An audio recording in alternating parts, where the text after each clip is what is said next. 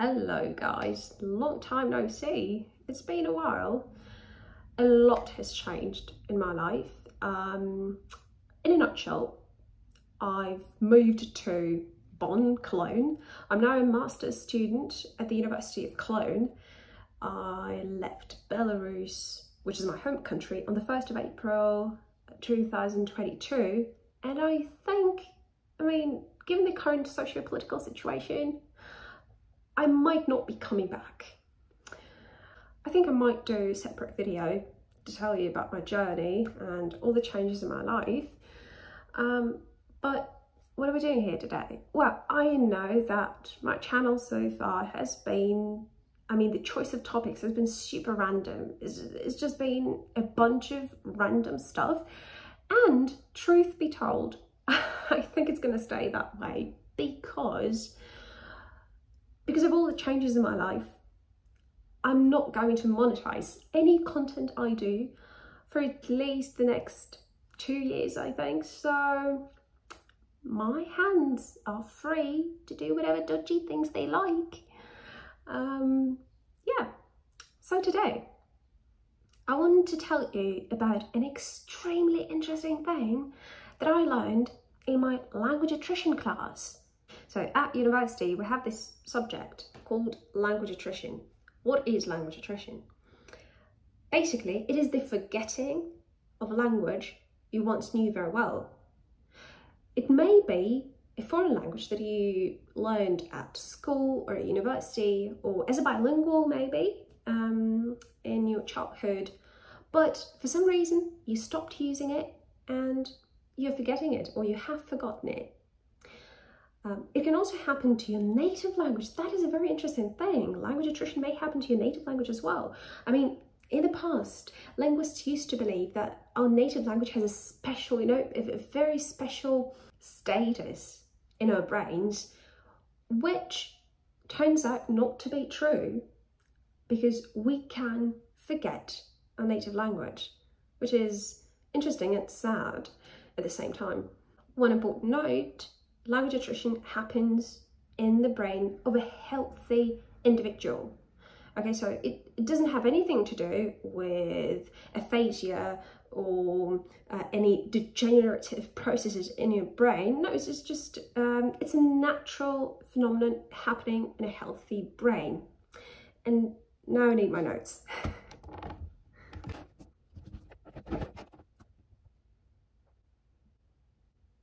So a question linguists have been asking themselves has been, is it actually easier to relearn, reintroduce a language you once knew and you once spoke, what you once knew well?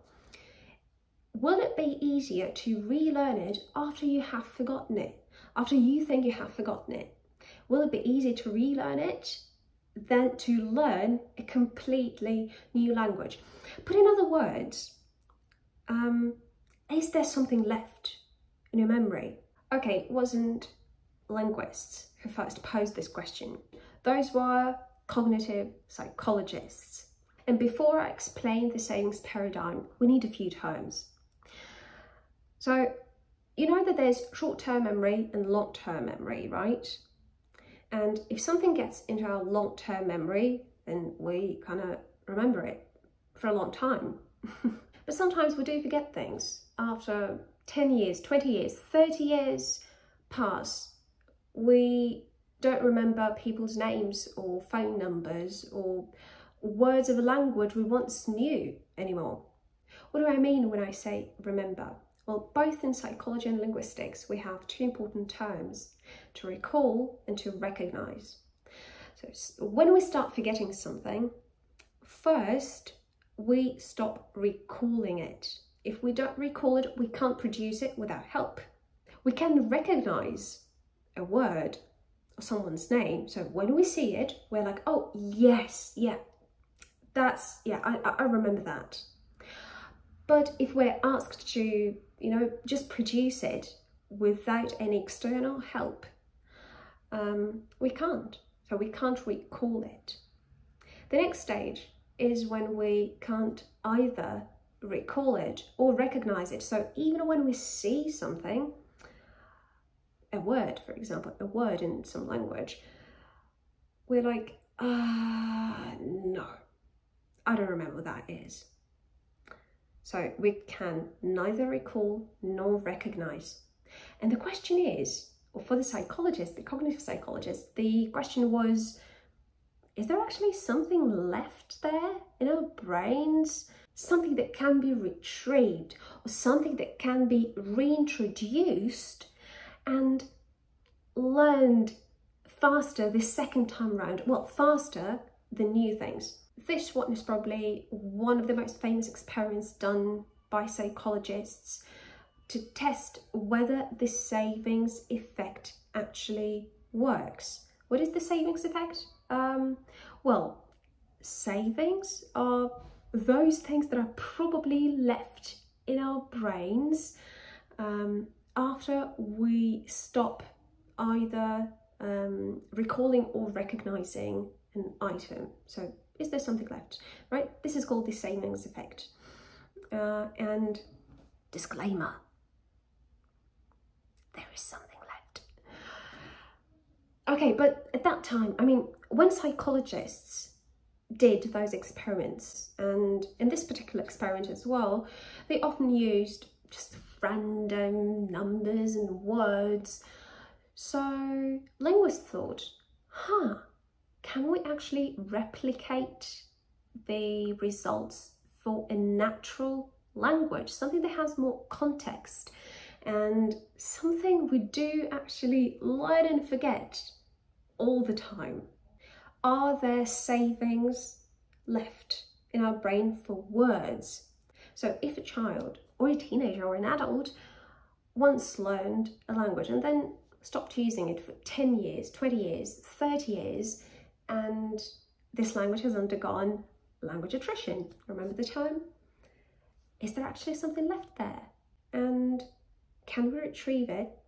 And can this language be reintroduced easier than a completely new language or new words in the same language? Another disclaimer, yes, there is. Well, it's not a disclaimer actually, because I'm finishing this video and I'm just going to tell you the results and that's it.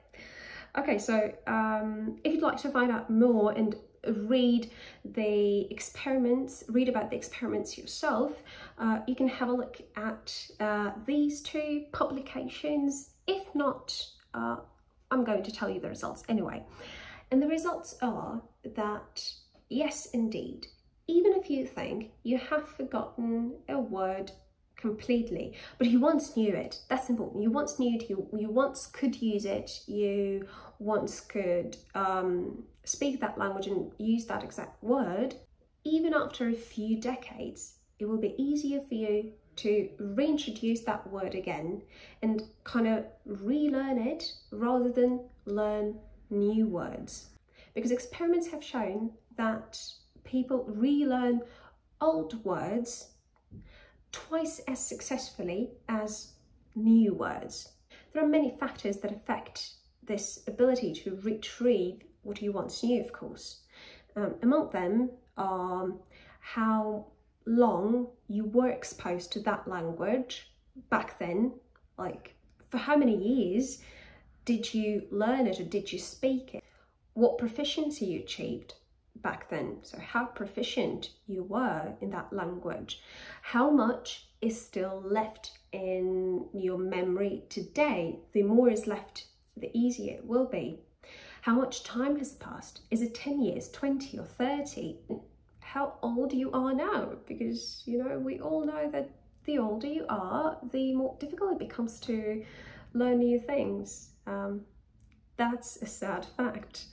The most important thing is that, yes, it is indeed easier. You might have noticed I've been talking about words, vocabulary, and you might now ask, how about grammar, grammatical rules, and how about pronunciation? Well, experiments have shown that, again, if you spoke a language, especially as a child, especially as a really young child, a really young age, it will at least be easier for you to recognize sounds in a language, because there's this critical period hypothesis, and well, basically the younger you are when you're first exposed to a language, the more flexible your mind is, and you will be able to recognize the sounds of that language even later in life, even when you are an adult, and even if you haven't used this language for decades. Same for grammatical rules, really. Again, it is easier to reintroduce them if you once spoke that language and if you once knew those rules and knew how to use them. To sum it up, experiments show that if you have learned something once, it is never forgotten completely. It is somewhere there, deep in your brain, and you can retrieve it, and it is easier to retrieve it than learn new stuff. Good news, right? If you like this video, give it a thumbs up, leave a comment. If you'd like to see similar videos in the future, I can't promise. I've already told you, this channel is a bunch of random stuff that I'm interested in, but thank you for staying with me and thank you for liking it. Yeah, see you.